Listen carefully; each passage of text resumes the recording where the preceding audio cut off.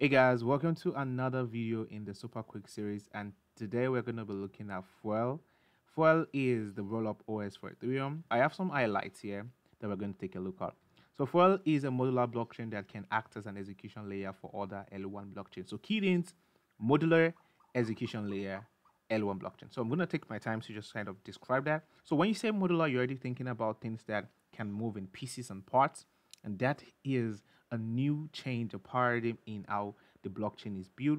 So the previous blockchains that we do have are monolithic chains. You have all the consensus layer, the data availability layer, the execution layer, all in one big box, and they are tied together.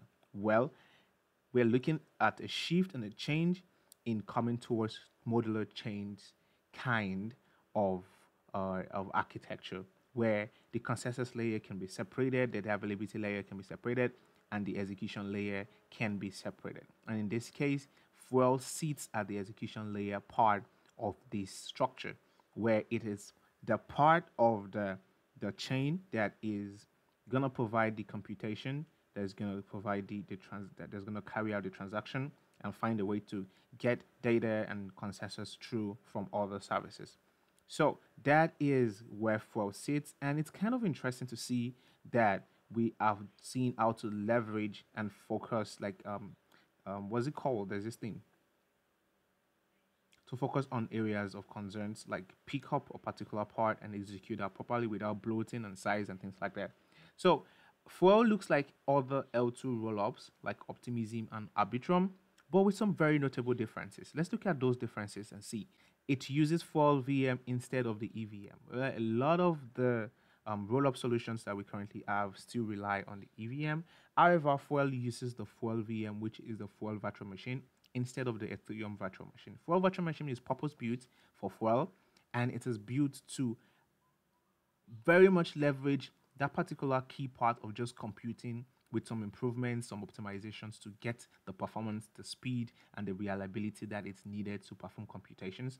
And it is very pluggable into several configurations. Whether you're using it on the sidechain, app chain, L2, L1, you can use Fuel to plug into different pieces of services and get the customization that's going to provide you the output and response you need.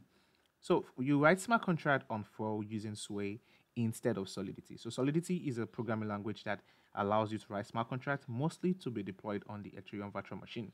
But well, Sway is a DSL, and DSL means domain specific language, which means it is purpose built for Fuel. It is Rust based plus some kind of Solidity structure, and that's where you get with Sway. We're going to look at in another video how to write a very simple Sway contract and deploy it to the Fuel testnet. And another awesome key part of Fuel is that because a lot of these things are built in-house and built purposefully for specific purpose, you get a lot of considerations when it comes to the DX and the developer experience of the tools that they provide, and just makes your life easy. So Fuel at its core is customizable, and I mentioned earlier that you can plug it into L1, L2, L3, whatever chains that you're working with. It is very customizable because you can add your own functions and operation calls and external calls, and you modify the behavior of this rollup. And it has native account abstraction. Account abstraction is a tech that I'm very passionate about, and I love it that it's being pushed at the boundaries at which it is built, and it makes Fuel compatible with any wallet and any asset type. And we also see like modular design, and that is what I said, like around being a part that you can move around. So you can use Fuel rollup and pair it up with something like Celestia, which provides data and consensus layer, and that is something that I even kind of highlighted in I made just show you a quick example of what that looks like. So Celestia Network is a data availability and consensus layer, and you can see that from their. I'm gonna leave this in the link description if you want to read more about it. So they provide decentralized data at scale. They just focus on the data. They focus on the consensus and the data, and that is where you can bring Fuel to feed in that computation need. Take all this data, worry about the consensus, but at the same time perform the computation, and you can now plug that in whatever chain you want to do, L1, L2, sidechain, or app chain, whatever it is.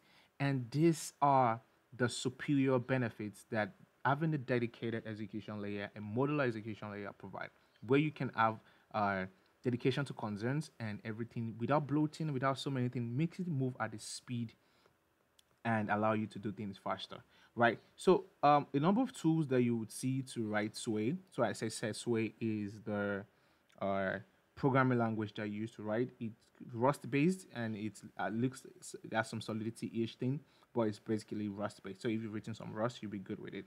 So there's the Sway playground, and this is what it looks like. I have a simple smart contract here, which I'm gonna worry about in another video, and also I keep missing this. And you can either write your smart contract there to deploy, or you can set up your environment, and that's where you use the follow up, which I said looks like yarn, npm, whatever, and the Sway extension for VS Code allows you to have syntax highlighting and all those cool stuff that you will love as a developer. And that's it, guys. This has been an overview of the Flow network. I hope this has been helpful. You can check more on their documentation on their website. They do a great job at highlighting a number of things. But the coolest thing about Foil is if the fact that it moves at the speed that it moves and does a lot of the computation. Rolls that up, gets data from the consensus of all the services, and you can use that to build custom rollups technologies that would suffice for your need. All right, so that's been it for this particular episode, guys. Thank you so much for checking this video. You know what to do. Leave comments, leave improvements, leave feedback in the comment section.